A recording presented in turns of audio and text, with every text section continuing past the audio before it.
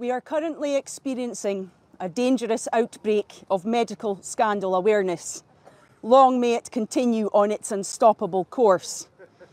There are now almost 200,000 patients on the NHS waiting list for an autism spectrum disorder assessment in the UK, the highest recorded figure to date. And in many cases, you will be waiting years for the initial consultation. Just a few decades ago, the number of persons with an ASD was 1 in 10,000. So rare it was hardly ever taught about in medical school. Since then, that figure has shot up to 1 in 36 in the progressive, inclusive, wide awoke West.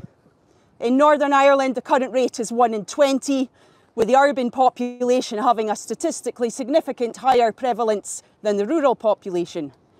In Scotland, autism organisations proudly proclaim inclusion of the self-diagnosed, neuro-queer, autigender and non-binary identities, while those with the greatest support needs get drowned out by the cluster B screams. The more palatable, explainable autism light attracts worthier attention and diversity funding thanks to that magic rainbow. Foreboding colours that signify no longer can there be any female-only autism spaces, our recurring theme. To this day, experts have little clue as to what causes autism and absolute certainty what does not. Industry shills would have you believe that the autism epidemic crisis is down to better diagnosis and that, like trans, was always there throughout our evolutionary history. The seizures, the allergies, obesity, insomnia, anxiety, depression, self-harm and severe reactions to our ancestral foodstuffs, etc. are all just part of the condition. Regardless, the diagnostic criteria has not changed. Severely disabling or profound autism comprises more than a quarter of the spectrum and is more likely to be observed in females, in ethnic minorities and in families with a low socio-economic status. At the present rate, profound autism would have been impossible to miss or cope with in the past without lifetime 24/7 care. So what's really going on and why are we not allowed to ask? It is predicted that by 2032 we will be diagnosing 1 in 2 children with an ASD. That would mean that 50% of the world's population was always autistic.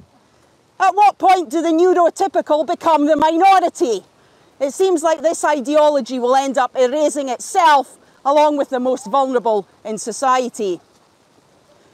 An ideology founded on presumptions, assumptions, myths and lies, and of course, warning of monsters and dangerous misinformation. The good thing about monsters, though, is you never have to find out what actually happened to those kids you care about, because a monster thought or said or wrote or questioned or investigated something bad.